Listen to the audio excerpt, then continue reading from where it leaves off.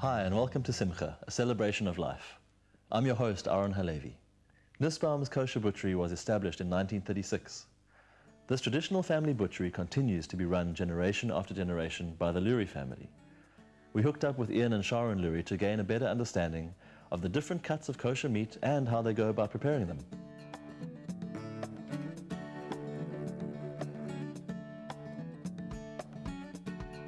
My late father bought the business from the Nussbaums in approximately 1974. So the business has actually been in our family name for in excess of 30 years. I'm the second generation, and my son Baruch is the third generation. He joined us 3-4 years ago, and his project is to take the business to the next level, the next dimension, and offering a lot of convenience foods, which in the past we haven't been strong with, which we are now developing.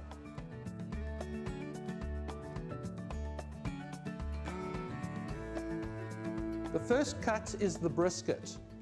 The brisket is probably one of the most popular cuts that we have in kosher, especially on the chagim, the yontifs, and the brisket, the way we've got it at the moment, is on the bone, and now we're going to debone it off the bone. As you can see, the brisket is quite a fatty cut, and obviously the butcher can trim it lean or leave some fat on according to what the customer requires. It starts off at 5 to 10 kilos. By the time we've trimmed it, we end up with 3 kilos. Because we've taken the bones off and we're trimming it absolutely lean. The markings on top of the brisket actually show that it is kosher and shows the grade of the meat.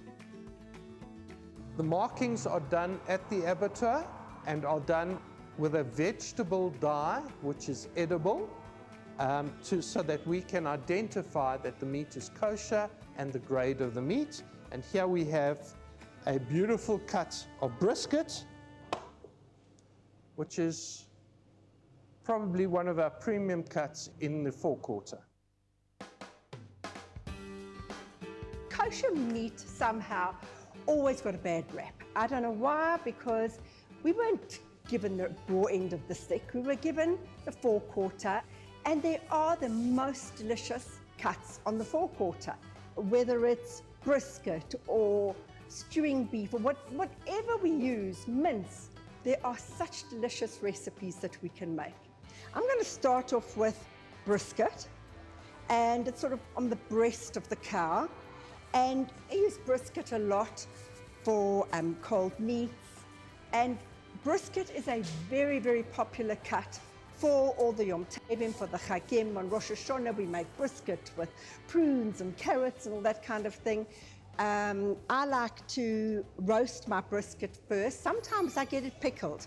And as you can see, I much prefer the piece on top. Yes, it does run different ways and it becomes difficult to cut when it's cooked. What I do is I just take that piece off and cut it against the grain, and then I cut this one against the grain as well.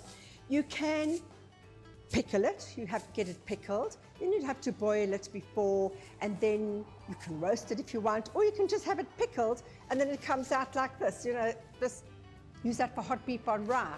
But if you roast it with a beautiful glaze, it just takes it to another level. So you phone your butcher and you ask him for a pickled brisket. When it comes to, always wash it very, very well. So this is, thank you, Clara, this is what you're going to get when you get a pickled brisket. So you see, it does look like a raw piece of meat, but you'll know because it will be in a vacuum packed bag or whatever, but that's what your pickled brisket will look like. Now, if you come in closer, you'll see the needle holes, and that is from the needles that have gone in to pickle the brisket. So now you take this home and you wash it really well, because you must remember that it's had it's been in a brine, and that is salty. Wash it very, very well, and then you boil it. You boil it. I would boil this for about 2 hours with some carrots and some bay leaves and peppercorns. Then you will have a cooked pickled brisket. If you want to, you can order a brisket that has been pickled and smoked. That without the peppercorns on. This is pastrami spicing, but it is done in the same way. It is pickled and then it is smoked, and then you can slice it. So get your ordering right when you order a brisket. Remember, it's either fresh, it's either raw pickled, it's either cooked brisket, it's either smoked brisket, or it can be smoked, pickled and smoked and pastramied.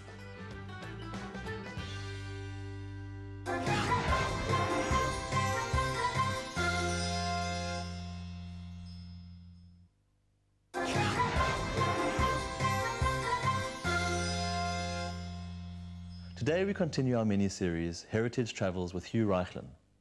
Hugh is a lawyer by profession and has been traveling the world over the last decade in search of interesting Jewish communities and stories. Today, he explores the history and culture of the Jewish community of Greece.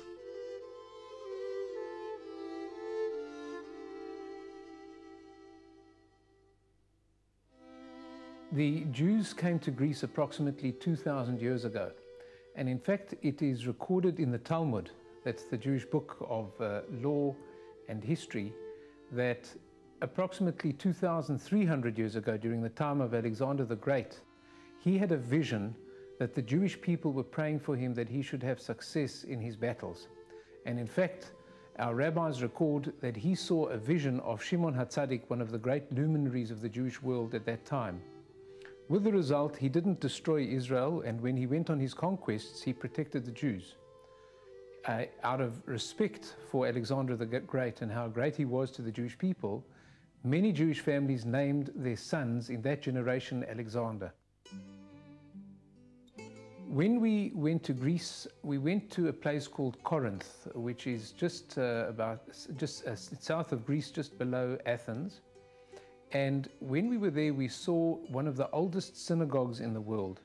In fact, Paul of Tarsus, one of the disciples of Jesus, gave his first sermon in one of the synagogues in Corinth. And in fact, you can go there today, and we saw the walls of the synagogue still standing. Thessaloniki is at the top of the country, right up in the north, and that always had the biggest Jewish community in Greece. Paul also spoke in the synagogues of Thessaloniki in the year, I think it was around 50 of the Common Era. So there are links with the early Christians and the early Jewish community in Greece. The earliest group of Jews that came across to Greece came there about 2,000 years ago. So that was the time that we're talking about now with the birth of Christianity. And there's been an unbroken presence of Jews in Greece for the past, remarkably, 2,000 years. In Thessaloniki, in about 1941, there were approximately 60,000 Jews. They say between 60 to 70,000 Jews. And in fact, before the Second World War, they say almost half of the population, at least a third of the population of Thessaloniki, was Jewish. And they were so involved in the community. In fact, they even called it Irva Em Yisrael, the Jerusalem of the Balkans. And Thessaloniki was a major port in the north of Greece that really linked many of the Balkan states. And the harbor was closed on the Sabbath, was closed on Saturdays, because so many of the stevedores and people that were involved in the harbor were Jewish. In fact, there's a joke, and I think it might even be true to say, that the harbor was closed on Fridays because of the Muslim population, the harbor was closed on Saturday because of the Jewish population, and Sunday because of the Greek Orthodox community. And yet, with the 4 days that they had, they were the busiest port in the Balkans and ran a very, very successful economy. There are 2 synagogues that are still operating today in Thessaloniki. The main synagogue is situated in an office block in the middle of the town, and it's called the Yad LeZikaron Synagogue. When we were there, there must have been about 30 or 40 congregants, mainly old people, and Rabbi Shitrit leads the congregation of Yad LeZikaron. He's in fact the only rabbi in Thessaloniki. He was sent out from Israel and was sent for a year or two and has landed up being there for about 10 years now and has really fallen in love with his community. Most of the congregants are Yevanic Jews. Those are the original Jews that we spoke about that have been in the country for about 2,000 years. Rabbi Shitrit also took us to another synagogue in Thessaloniki, which also operates, but it only opens for special occasions like a bar mitzvah or a bat mitzvah when young boys and girls celebrate coming of age. But it doesn't really function on a daily basis. What was so special about the Yad LeZikaron synagogue in Thessaloniki is that on the walls are many stones. They look like tombstones, but they're quite thin, they're made of marble, and they record the 60 synagogues that were operating in Thessaloniki before the Second World War. And each synagogue was named after the town or city or country from which those particular Jews came from. So you see names from Portugal, from Spain, from all over Europe, where they remember all the different communities that kept their identity, kept their uniqueness, but were altogether comprised what was the special cosmopolitan city of Thessaloniki for the Jewish people.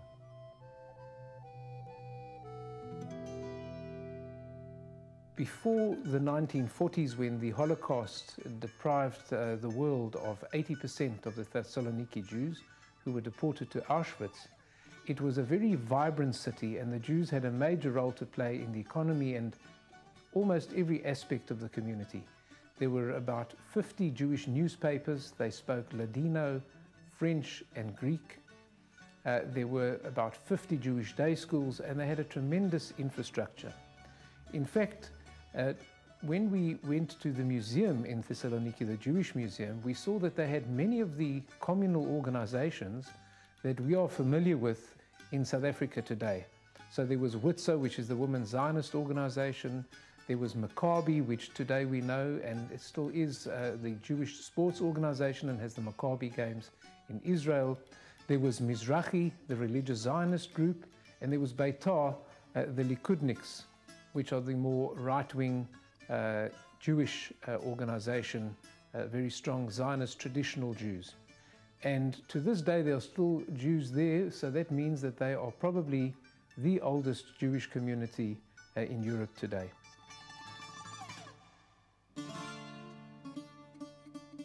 When we went to Greece, we started in the south of the country at Athens, and we took a bus ride right up the country and went through the town of Ioannina. Now, Ioannina had a very large community of Yevanic Jews.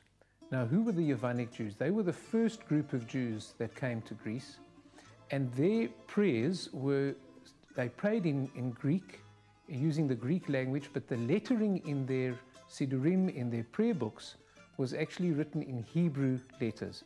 So they were the first of three major groups of Jews that came to Greece, the Yevanic group.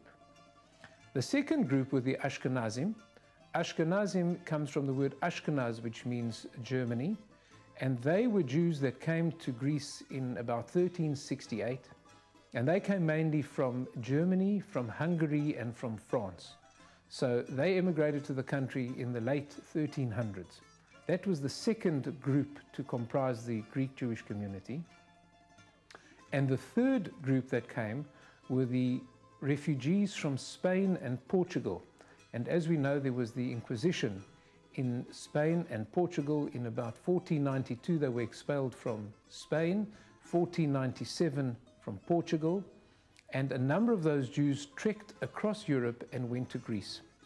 And when we went to Ioannina, we met a lady by the name of Mrs. Matza, and she was telling us that they found graves going back to the early 1400s with Spanish inscriptions in Ioannina that are still there after some 600 years. They have the largest synagogue in the Balkans, and they still have about 13 or 15 Jews approximately that still live in Ioannina today. Ioannina is like the Stellenbosch of South Africa. It is a university town, and she was telling me that a number of the Jewish people in Ioannina are professors at the university in Ioannina. There is a fascinating story as well, a true story, of the Jews of Zakynthos. Zakynthos is an island just off Greece, and it is a story of great courage and heroism. The bishop of Zakynthos was Bishop Christmos, and there was also the mayor of the island by the name of Mayor Carrère. The Nazis in the early 1940s came to the island of Zakynthos and gave the archbishop and the mayor an ultimatum that the next day they had to have all the Jews of Zakynthos lined up at the harbor so that they could be deported to Auschwitz. The next morning, the only two people that were at the harbor was Bishop Christmos and Mayor Carrère. And they said to the Nazis, "We are the only Jews on the island." And the bishop even said to them, "And if you put us to death for what we're doing, please do not shoot us because it's against Greek Orthodox law. Please hang us, because that is what is permissible in Greek Orthodox law." As a result, they did not hand over the Jews. The Nazis were so shocked that they left them, and to their credit, they saved the entire island's Jewish population. Unfortunately, 80% of the Greek community were murdered in the Holocaust and were deported in trains from Athens and from Thessaloniki and taken to Auschwitz-Birkenau. Many of the Greek Jewish men were used for menial labor. And the reason was that the Greek men many of them were working, as I said earlier, in the harbor. They were stevedores. Many of them were boxers. The Jews were very well known. The Greek Jews were very known for boxing and for sport. And they were very strong and physical. The Nazis identified these Jews by their strength and used them in a group called the Sonderkommandos. The Sonderkommandos were Jewish prisoners that were used in Auschwitz to take the bodies out of the gas chambers and to put them into the crematoria, and then afterwards to take the ash out of the crematoria and bury it elsewhere. In 1943, the Greek Jews rebelled, and they managed to smuggle dynamite through some ladies that were working in another part of the camp and brought it into the crematoria, and they blew up 4 of the crematoria and killed 3 Nazi guards at the same time. It was a very brave effort, but it unfortunately was doomed from the beginning because there were problems in the Jews identifying the call to rise. There seemed to have been some sort of misunderstanding. The alarm was raised, and the Nazis came in with dogs and machine guns and murdered several hundred Jews. However, the Greek Jews were very proud of what they had done, and those that survived stripped garments of blue and white and made a Greek flag and flew that flag as proud Greeks and Jews that managed to rebel and do what they could to destroy the German machine, the murdering machine of the Germans that was Auschwitz. Today in Greece, they have a Jewish day school in Athens. They also have a Jewish day school in Thessaloniki. When we went to Athens, we saw a very beautiful Jewish day school. It only goes up to the end of primary school, and for high school, many of the Jewish students have to leave and go to Israel. And it was very heartwarming to see what devoted teachers they have, and they teach these Jewish children about their heritage and about Israel, and they teach them Hebrew. And we walked around the school, and we felt a tremendous connection to all of them, because you just see a diaspora community that are proud Greeks and contributive people in the Greek economy and in the Greek state and nation, but at the same time work so hard to preserve their unique and individual identity and religion.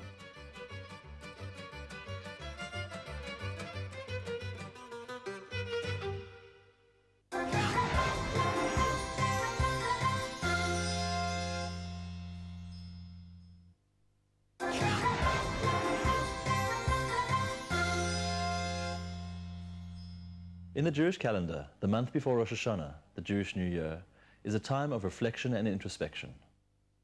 The month of Elul offers us an opportunity to prepare our hearts for the Yamim Noraim, the days of awe. Over the next few weeks, Rabbi Masinter will explore the process of how we can reflect on the year gone by, sensitize ourselves to any mistakes we may have made, and strive to restore our integrity for the year ahead.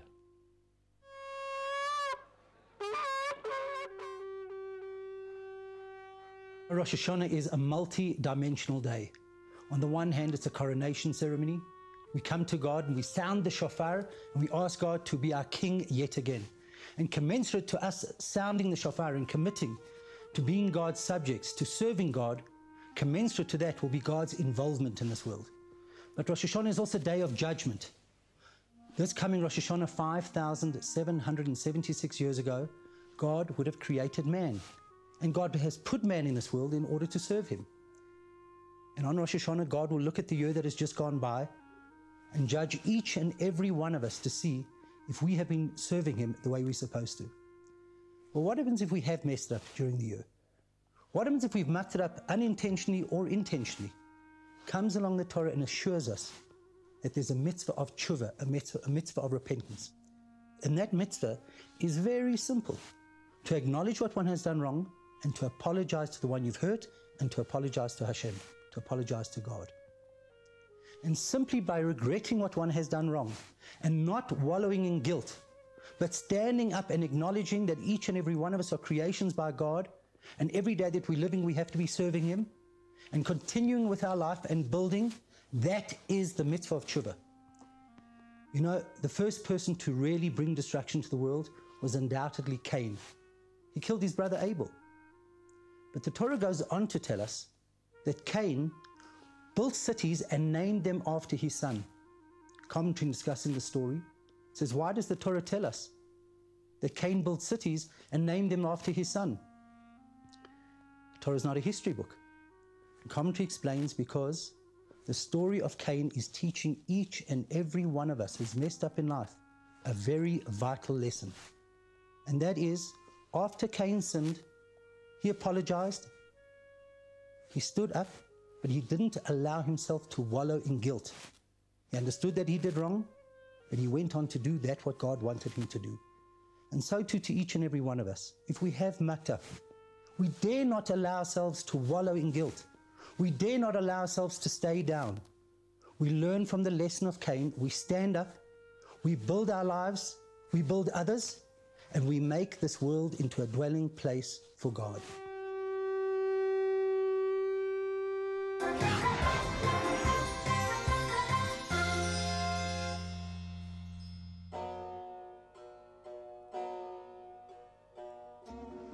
This week's segment of Pirkei Avot, Ethics of Our Fathers, is taken from the 15th verse of chapter 5.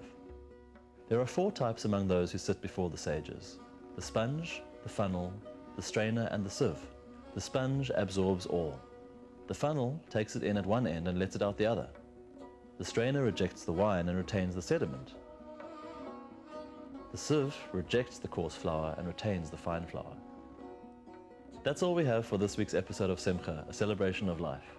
We'd love to hear from you, so send us a message on Facebook at Spirit Sister Productions. From me, Aaron Halevi, and the team, we wish you a great week ahead. See you next time.